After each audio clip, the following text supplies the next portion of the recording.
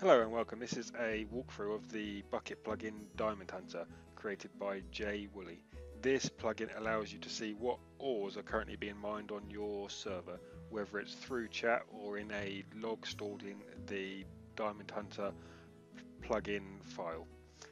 To demonstrate this, I'm now going to teleport over to my friend who's going to mine some diamonds so we can see what happens. Now here I am with my friend Sally Joel. He's going to mine some diamonds and we can see what happens. So if Sally Joel, if you could mine some of those lovely diamonds. Oh, look, diamonds.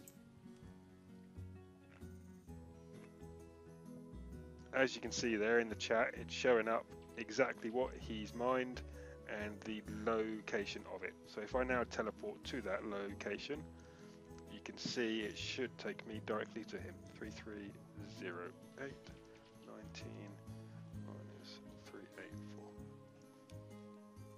And as you can see, I'm now directly at where he was mining. So now you can see how this works. I'm going to show you the config file so you can set this up correctly for your server. As you can see from this config file, it's separated into three separate sections. The top section allows you to change the message shown on the chat screen. The middle section allows you to turn on and off individual notifications. As you can see, my server is only showing diamonds mined, and the very end it shows log2 file. This is a separate file stored within the plugin files which shows who mined what whilst you was offline. I will now go over to that. This is the log file. This is multiverse compatible and it will save each log into separate worlds. I've just opened up this log file for my server. This is a live server played by many people, and I've just actually noticed when I opened this up that one of my players, Tyson R444, has actually managed to mine what looks like about 40 blocks of diamond ore within the space of about 17 minutes. That is just showing proof that this actually works.